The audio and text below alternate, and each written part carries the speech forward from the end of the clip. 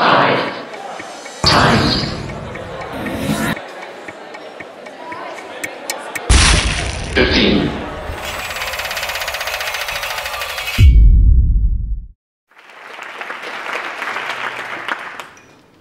everyone. Thanks so much for coming. So yeah, I'm going to talk to you tonight about this long walk, this big adventure I had in 1995, which really began in one way on a December day in 1994. I was living in Minneapolis, and there had been a blizzard. And I went to an outdoor store called REI to buy a shovel. I was going to buy a little foldable shovel because I needed to dig my truck out. And I was standing in line waiting to pay for this shovel, and just to kill time, I glanced at a book on a shelf nearby, and I grabbed it off the shelf. It was a book called The Pacific Crest Trail, Volume 1, California. And I'd never heard of the trail, but I turned it over and I read this one little paragraph that described what it was, a trail that went from the Mexican border, where Mexico borders California, all the way up a few miles into Canada, along the crest of the Sierra Nevada mountain range and the Cascade Range through California, Oregon, and Washington. And it was one of those moments in my life that was that you sort of stop and notice because you actually feel. I felt the moment right here. I felt something sort of open in me. And something spoke to me. I felt that this trail I'd never heard of moments before. I recognized right away that it was something that was really grand and magnificent and beautiful and significant. And it was essentially everything that was the opposite of what I felt myself to be at that moment in my life. I had really, that day that I needed to go dig out my truck, it was true that I really needed to dig myself out too. I was, I guess, at this place in my life that I think, very much now I can look back and see very clearly that it was like the bottom point of my life. And what had happened about 3.5 years before that is my mother had died really suddenly of cancer. She was 45, and we were both seniors in college, and she got what we thought was a cold, and 7 weeks later she was dead of advanced stage lung cancer. And it was one of those things that I was young enough that it had never occurred to me, essentially, that my mother would die. And she was really my only parent. And those of you in the room who have lost somebody who was essential to you, who was really that essential person, know what I mean when I say that, the world as I knew it ended the day my mom died. And it was a different world without her. And so I stumbled forward into that world, trying to make it work, and also ultimately realizing that I couldn't, or at least I believed I couldn't. And I spun into essentially a self-destructive kind of grief that was compounded by the fact that I was simply, young. I was in my 20s, and I was in the midst of this moment anyway that we all have to experience when we're trying to grow up and trying to figure out who we are. And I couldn't figure out who I was without that person. I didn't have a dad, and my family fell apart in the wake of my mom's death. And so I did all kinds of things. I was, wildly promiscuous with men and women and all kinds of people, just men and women. Nothing else. And I got involved with heroin. I met this guy who was sort of becoming a junkie, and I sort of, started down the path of becoming a junkie too. And I knew that none of these things were the person I really was inside. But I think in some ways I was, proving my love for my mom by refusing to live without her, refusing to thrive. And now I have 2 little kids. I have a 7-year-old and an 8-year-old, and I know that the only thing I want for my kids is for them to thrive, no matter what happens. That's what I want for my kids. And I think it was at that moment that I was in that store holding that guidebook when I felt that thing inside of me, that I realized that I had failed my mother. I had not only failed myself, I had failed my mother. And I couldn't live with that anymore. And I knew I had to figure out a way that I was going to go into the world as the person that she had raised me to be. And so I decided to go for a long walk on this trail. And at the time, I was living in Minneapolis. I was a waitress and a writer, which meant I was a waitress. And so I was writing at every chance I got, and when I wasn't like having sex and shooting heroin, and waiting tables. And I would wait tables and save my money, and every week I would go back to this store, and I would say, I'm going to take this trip. I'm going to go by myself. I'm going to hike for about 3 months, about 100 days, and I need stuff for this trip. And they would happily sell me, all kinds of stuff. And I shut down my life in Minneapolis. I was married at the time to someone I loved, dismantled everything, and very unoriginally went west, traveled west to find my new life. And I went to this little town of Mojave, California. And in the months preceding this, I had to do things like dehydrate food and prepare these resupply boxes that I would mail myself at different stops along the way. And the stops along this trail are not, towns so much as they are often just like a gas station or a bar or a ranger station. And I addressed these boxes full of things I would need. And I settled everything. And I got myself to the town of Mojave, essentially hitched a ride, and was left in the parking lot of this place called the White's Motel. And all I had was my pack and all the stuff that I'd bought for my trip.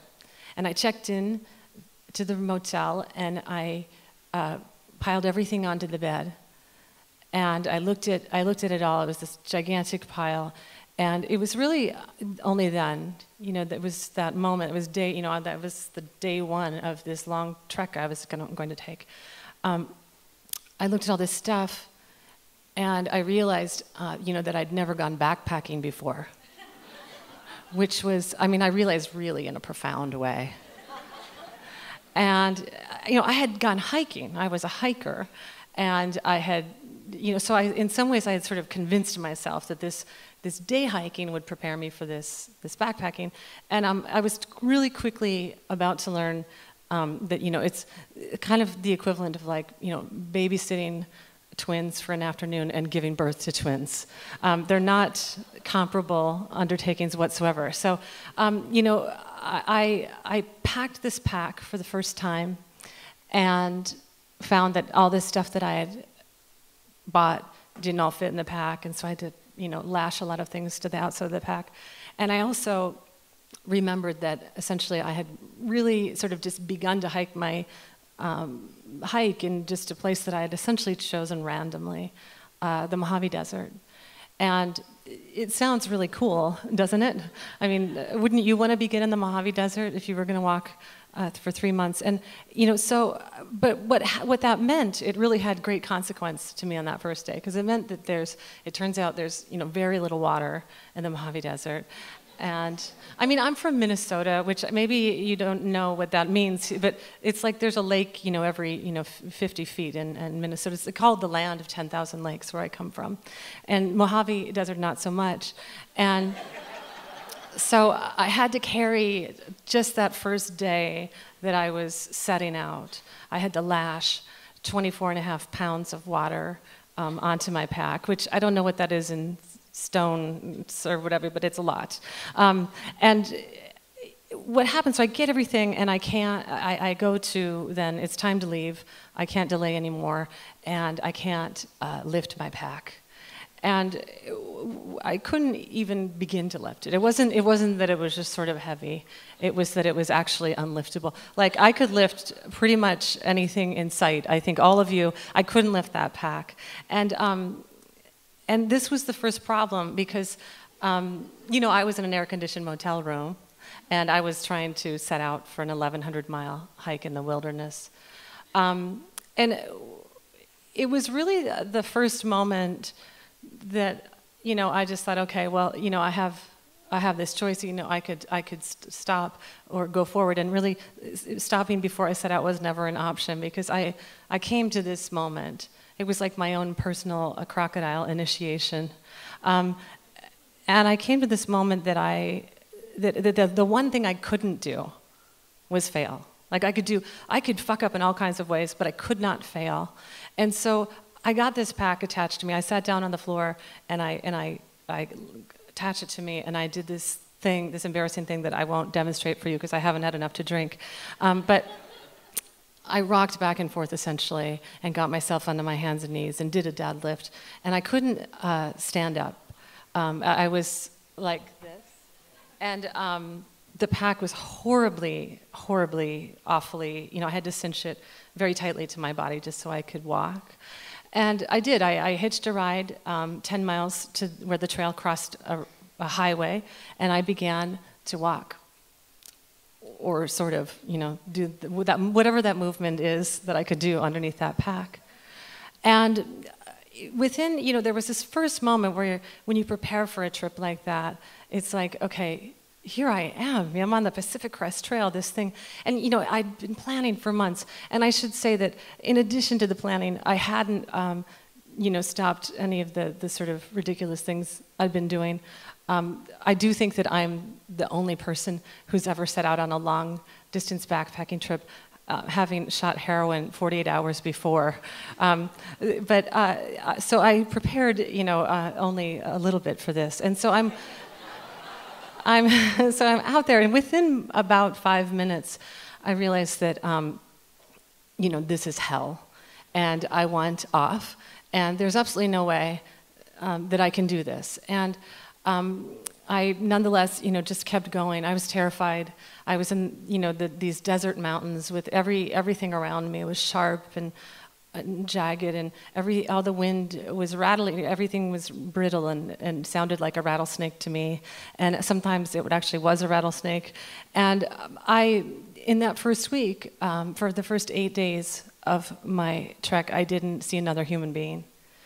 And so I wanted to be alone on my hike.